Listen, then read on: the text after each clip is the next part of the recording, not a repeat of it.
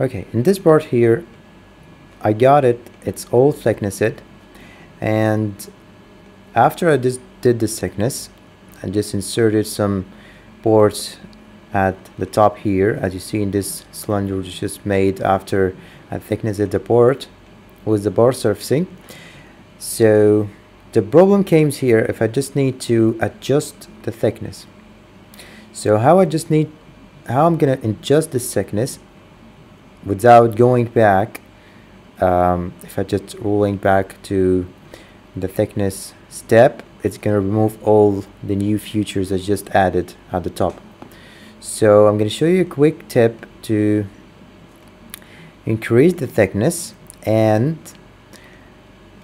it might be a quick selection tip. So I need to select all of these faces at the bottom to adjust the thickness for this board. So I got two ways, and they are just different from each other. So the first step is I'm going to select this whole loop, edge loop here, and I'm going to unseal it. So now I have these different or separated faces, and I'm gonna delete this bottom. So now it's all surface, and easily I'm going to mesh tools, press on a thickness. So now I have ability to add a new thickness for this board. So if I just say I just need to add -3 millimeters, now I just adjusted the thickness, and I'm gonna press OK. So now the problem just have been fixed, and I just have new thickness now, and everything seems great. So the other way is, so I just want to roll back until the old thickness here. So as you see, it's just center, and I need to select all of this faces while it's just merged. So let me just go back again. Okay, now it's just one piece. The same way, I'm going to select this body. So just selecting this loop,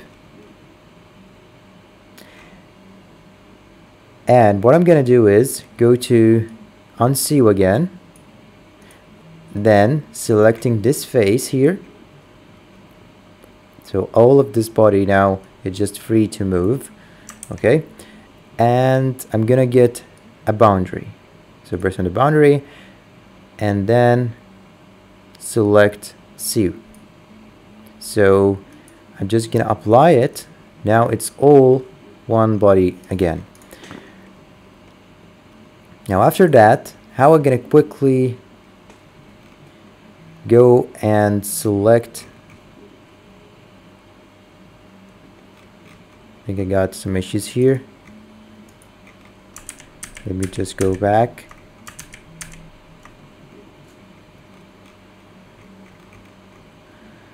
Okay, again,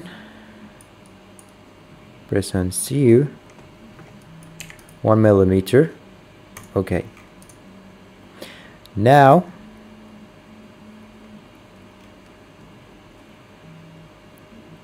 I'm going to the boundary tools. So you're going to see a face group that selected the faces I just wanted. So now I have ability to control these faces and change the thickness however I want. So let's say I just need it to be something like this.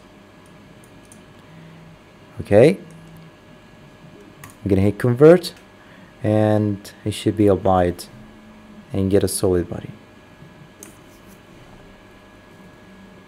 Okay, so as you see in here, I have my board and my new added thickness without losing any details or having a bad surface.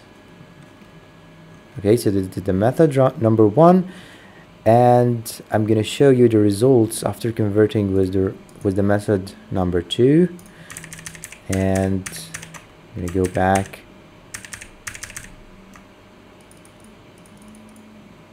Okay,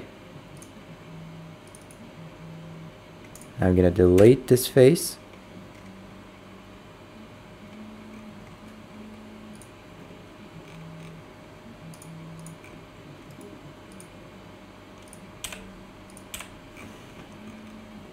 Okay, now go to the thickness and -3.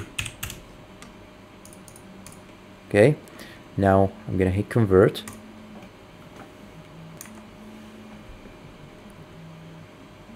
And the same results. Now this is with the regular thickness solution, and it's still perfect.